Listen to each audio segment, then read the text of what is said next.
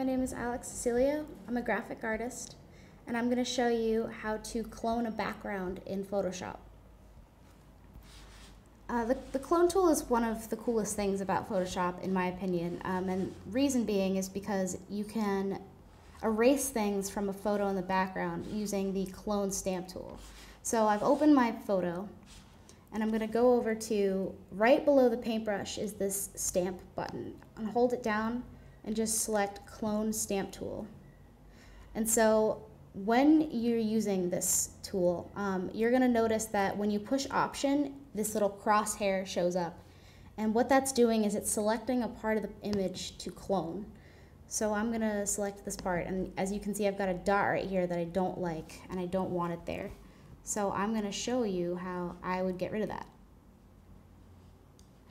And actually what you can do is pay attention to the brightness and color that you're copying, because as you may have noticed, when I tried to color this, it got darker, so it looked really artificial.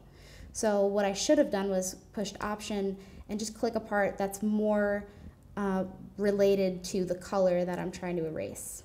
So I'm going to select right next to it, and then that's going to clone. And sometimes you'll have the accidental, as you just saw, the little dot reappeared. It's because the clone tool captured that and repainted it. So just be careful how far you paint, but I'll show you one more time.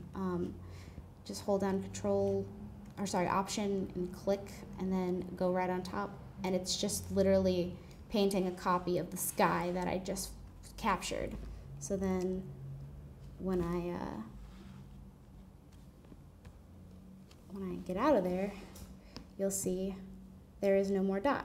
And you can do this all sorts of different ways. You can actually do it over here so that you can create more clouds. You can, if you want to, as you see right here.